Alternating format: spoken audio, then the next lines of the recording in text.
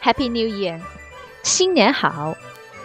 Can you recognize what the Chinese zodiac sign is on the screen? Last year was the year of snake, so this year must be the year of horse. In Chinese, horse is called 马.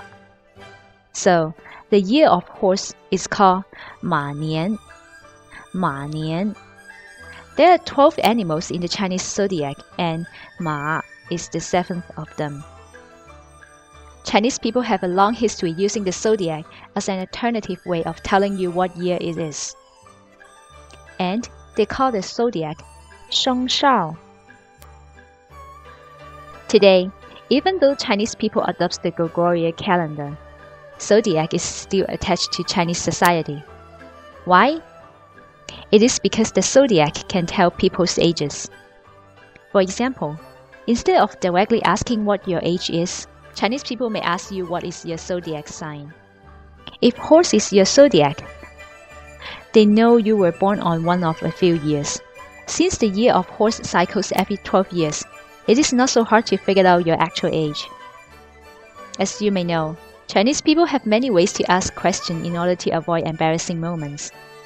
So, asking someone's zodiac instead of actual age works perfectly for them. Chinese people also believe that zodiacs can tell you about other people's personality. Just like many people believe in consultations show how people have distinct characters.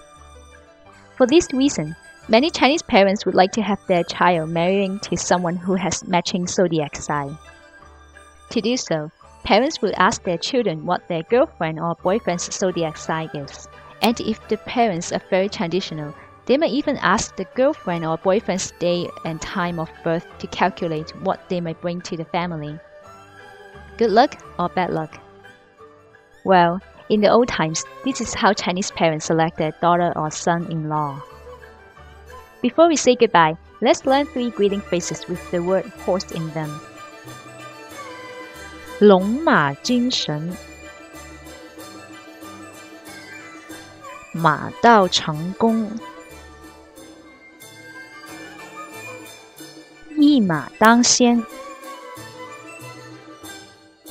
That's all for today. Check out our playlist for Chinese New Year. The Learn How to Chinese team wishes all of you Happy Year of the Horse. 马年快乐. Bye.